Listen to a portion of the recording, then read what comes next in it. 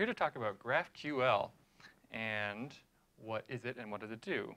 So we've been using REST APIs because apps have to communicate with each other. So you have a server, you have a client, maybe you have two servers, and they have to communicate with each other in some manner. So they use APIs, or application programming interfaces. I'm going to do a brief review about what REST APIs are, what they do, what they provide for us, before we move on to what GraphQL is, because it is an alternative to REST APIs. So before there was REST, there was SOAP. And SOAP was like a different format, different protocol for APIs, simple object access protocol, I believe. It was bad for a variety of reasons that I'm not going to go into. But REST is short for representational state transfer, wherein resources are exposed via numerous endpoints. Some of the advantages of REST as opposed to its predecessor was that, first of all, in REST architectures, all of the transactions are supposed to be stateless. So the server doesn't need to know how many requests you have done in the past. It forgets. So it does the transaction, and then it's done. It forgets about it. Another thing is separation of concerns. So the API shouldn't have to know how the client is going to be using it, right? So the API shouldn't be concerned with UI. Likewise, the client shouldn't have to worry about data storage, right? When you're building a React app, your React app doesn't really care if the API is touching a Postgres database, or if it's fetching information from other APIs, or if it's doing some data manipulation before it gets to you. Quick asterisk here, I mentioned that REST APIs are stateless. That's not entirely true, because as we've seen, REST APIs often implement some kind of sessions, and sessions do introduce some degree of statefulness.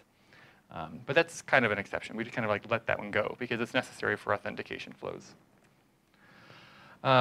REST APIs, you have to bake a bunch of different endpoints. And so there are different types of endpoints, and they're supposed to correlate with the HTTP requests. So you've got gets, posts, puts, deletes, and all the others. Yeah, so how many endpoints do we need for, say, like a simple blogging application where we have users who write posts and the blog posts themselves? Well, we have to authenticate, right? So we have to have a flow for that, like /API/me or whatever. We have to retrieve that user's data, modify user data, retrieve blog posts, edit a blog post, delete a blog post, create a blog post, create a new user. We forgot about that one, right? How are we going to make users in the first place? It can get a little bit hairy. Now, granted, there's always a good and a bad way to write a RESTful API. And so, to be fair, you can have some really custom query parameters to reduce the number of endpoints. And granted, a lot of the endpoints are kind of boilerplate. They're sort of the same. Nonetheless, whenever the client has a new need, a new endpoint has to be either created or an old one has to be modified. So what happens when the specs change, in other words? Like when our blogging application all of a sudden needs to incorporate comments and likes and shares. So your project manager calls you up and says, oh, we need a whole bunch more endpoints. You have to go rewrite those endpoints that you've already made or create new ones. And that could make for a sad monkey. So it would be really great if we had a much more fluid, a much more agile way of building a backend and building a client that can retrieve information from that backend. This is just a great Twitter quote that I saw, and I think it encapsulates a lot of what it's like to be a web developer. It's not like the code is hard, it's that everything is interconnected in kind of this weird way. It's like you're trying to fit in like a square peg into a round hole sometimes. And so a lot of times the innovations are just in around how the different things communicate with each other, even if in isolation they are working the same as they were before. So GraphQL is supposed to be a solution to some of these problems we're having with RESTful APIs. It's supposed to be a lot more agile. So things get a little bit weird. First of all, unlike RESTful APIs where you have a whole bunch of different endpoints, there is only one endpoint for a GraphQL server. And all you do is send post requests to it. There are no get, there's no delete, there's no put. You send post requests to one endpoint. And all of the things that you need, that you are expecting to get from this GraphQL server, are inside of this post body. There are data types now. That's kind of weird, right? So in the past, what we've been doing with, say, GET requests is like you might have a param in the URL if you want to grab the user ID, right? But you don't really know if the server you're talking to thinks of that ID as a string or as a number, right? You don't particularly care. Likewise, when you're getting data back, you don't really know what to expect, right? So if you're going to grab, say, We ran into this with our Grace Shopper program. When you're trying to figure out, say, how many items are in an order before you check out in an e-commerce site, is that going to be an array of objects, or is that going to be an object where each key maps to a value of some data in it? From the client perspective, you don't know until you've made the request and you get it back. With GraphQL, things are a little bit different. You actually have to specify the type of the data you're expecting to get back, and GraphQL knows how to interpret that. Likewise, the response mirrors the request. So we'll see an example of that in just a moment here. Right, so on the left side is an example of a request. So this is pulled directly from the GraphQL docs, and it's a pretty concise and informative example.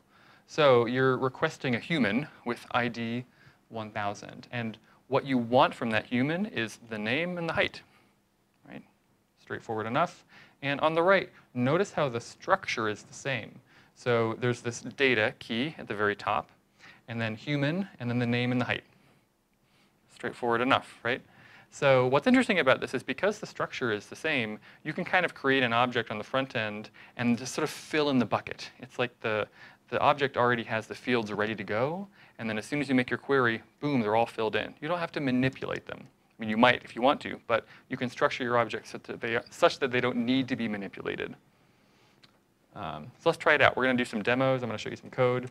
And I want to point out real quick a great shout out to this excellent Medium post. James Childs made a fantastic little tutorial about how to set up like the minimum possible GraphQL server, which is what I'm going to show you now. OK, so I'm going to increase the font size a lot. So and we're going to compress all of these so we can see them from a bird's eye view.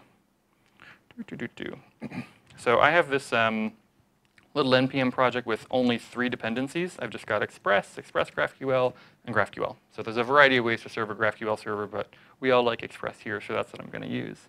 And there's nothing else in this project except for this package JSON in this server file here.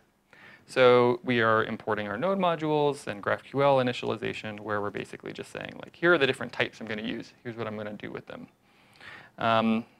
This here is our data. So this is an important point. A lot of people confuse GraphQL with a server or a database. It isn't. So GraphQL doesn't really care where the data is coming from. In this case, I'm using just a straight-up JavaScript object, which I'll expand, which is an object with some keys that are IDs, and then they go down to these characters, actors, roles, traits, really. So in this case, it's a JavaScript object, but it could be a SQLite file, or it could be a Postgres database, or it could be some other API entirely. You could wrap a RESTful API with a GraphQL server if you wanted to. But here, it's just like the simplest case. You also have to define your model types. So by the way, the guy who wrote this Medium post, who I'm borrowing this from, really likes to show Goldbergs. So all this data is Goldberg characters. So here we're just defining in the Goldberg types the name, the description, the fields. And notice here there's this description thing. So this is basically how GraphQL self-documents the code. So when you're querying something, you can have this IDE that kind of fills in tags for what you're going to request. It's super cool. I'll show it to you in a minute if I don't run out of time. And then you have to specify the resolver function. This kind of is like, to me, opening up the black box of GraphQL. The resolver function defines how it is you actually resolve a query. How do you get the data? So in this case, because our data is just a JavaScript object, we're just going to say return Goldbergs of the ID, because it's an array, or it's an object. We're going to specify a simple query type. And here we have this resolve. So we're plugging in our resolve function. And then a schema type basically just says, hey, this schema has one query, and it's this query I defined above. So this is the one thing you can do with this GraphQL server. This would be much longer if your GraphQL server were bigger and had more data in it. And then you hit run. And so I'm going to do npm start.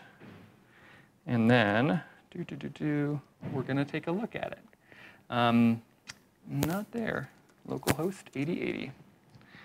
GraphQL has this amazing thing built in called graphical. GraphIQL. I didn't do anything. I just set a certain field to true when I ran my server. And you can run interactive queries here. I'm going to do my history real quick and do this one. So notice my query here. Is that visible? Can you guys see that down on the bottom? Make it a little bigger. Is that a little bit better? No, I can't. I'll just erase all these comments. OK, so now I've got this query. So I'm going to do Goldberg with ID 1, Command Enter, and it gives me an error. Notice, however, this is a really informative error. It's telling me some information about like what's going wrong. I think I had a better one logged up in my history. This one is probably better. Yeah, here we go. So I'm going to erase these comments again.